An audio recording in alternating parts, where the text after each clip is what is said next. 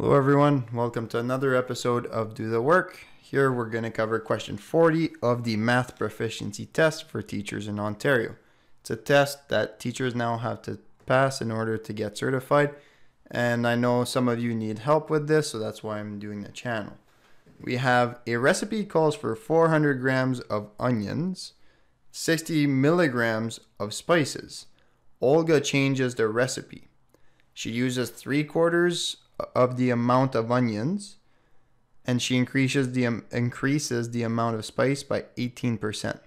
What quantities of onions and spice are in Olga's recipe? So in other words, we need to just say that calculate the amount that she uses, given that she used 3/4 the onions and increases it by 18%. So I encourage you to try this problem by yourself. Given what we've learned together so far, you should be able to do this, or at least give it a good attempt. That way you'll learn more from just watching the video.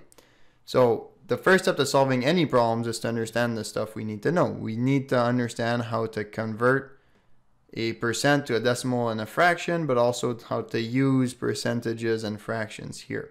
Multiplying fractions, we need to know that. We need to know how to multiply by a percentage. So I'll just give you a little example. If we have a shirt that costs $10 and there's 13% tax, well then the question is, how much would the shirt cost after tax? Well, what you do is you do 10 times 1.13, and that's going to give you $11.30. Now, why do we do times 1.13? It's because if we just do times 0.13, we're just gonna get $1.30, which is the amount of tax, but it's not the total amount after tax. Because if we do 10 times 1, or 10, you can kind of think about it this way: it's times 1 plus 0.13. This distributes to the 1, so we get $10, and then this gives you your $1.30. So that's why we multiply it this way. So that's just kind of the theory behind the question.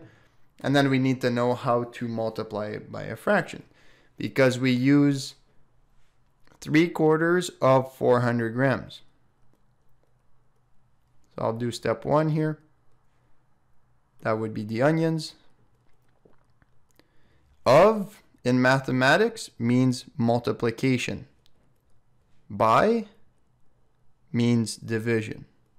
So 3/4 of 400 gram, or if you 400 grams divided by 2 or something like that, or 2 by 4, that'd be 2 divided by 4. So by is a division, of is a multiplication. So really what we do is we just do the math here. We have 3/4 times 400. And then the way we do fraction multiplication is we just multiply the top and the bottom. But we can simplify first. Here, when we divide by 4, when we divide this by 4, we get 1. When we divide this by 4, we get 100.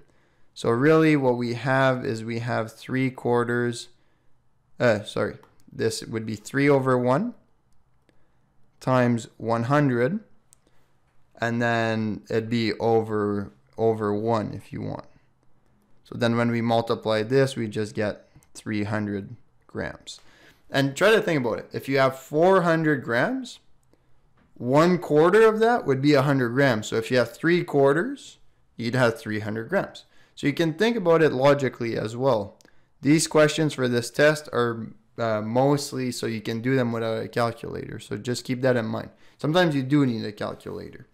Like in this case, for example, you will need a calculator. So Olga increases the amount of spice by 18%. So that's 60 milligrams.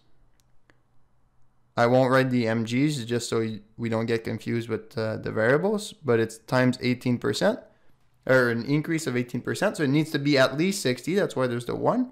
And then plus 18% of 60.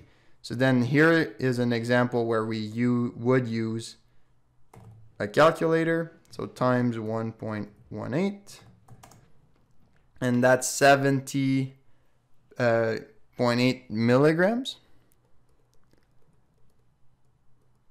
And let's just try to think about it. What's 10% of 60? That's 6 milligrams. So it's almost 20%, so it's almost plus 12 milligrams, and then it'd be 72. So yes, that makes sense. 18 is just a little bit under 20%, so 70.8 makes a lot of sense. So if we look at our answers, we have 300 grams for the onions.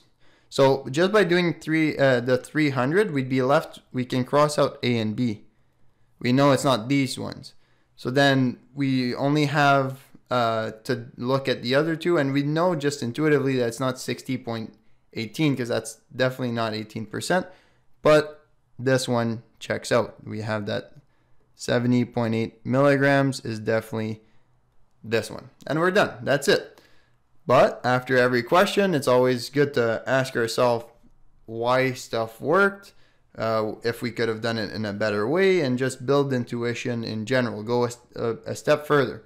So if I ask you, what is the ratio of onions to spice in this recipe? What is the ratio of onions to spice? So we have onions, if I could write it properly, onions to spice. Well, first of all, they need to be in the same units, right? So we have 400 grams to 60 milligrams. So that's not in the same unit, but that would be right, correct, technically, because we're including the units, but usually ratios don't include units. It's a fraction. So how many milligrams are in a gram? Well, you can think of it as milligram. Mil means 1,000 in French. It's like centimeters. Cent means 100. So milligram, there's 1,000 milligrams per 1 gram. So I'll just convert that on the side here. We have 60 milligrams. I want grams, so I'm going to convert it, or maybe I should put grams to milligrams. It doesn't really matter. So what I'll do here is I'll put grams to milligrams. So we have 400 grams, and I want milligrams. So I need to cancel the grams. You can watch the last video as well. The question 39, I talked about unit conversions. So we want to cancel the grams, and I want milligrams at the end. So how many milligram is there per 1 gram? 1,000. So I get 400,000 milligrams. 400,000 milligrams in 400 grams. So we have 400,000 per 60. And if you want an actual ratio, what you could do, and that's fine, that's a ratio, but you could do as well, you could simplify this ratio, right? You could do divided by 60, and then you can cross out one of the tens, and then you can divide by 2, divide by 2, and then we get 4 divided by 2 is 2, so it'd be 20,000, and then over 3. So that would be your simplified ratio. So you put 20,000 onions for every 3 spice. That's one way to think about it. So you put a lot more onions than you put spice when you're talking in terms of weight. That makes sense just intuitively, right? Like onions have volume and not much taste, whereas spice, you only put a little bit and it tastes a lot, although it doesn't have much weight.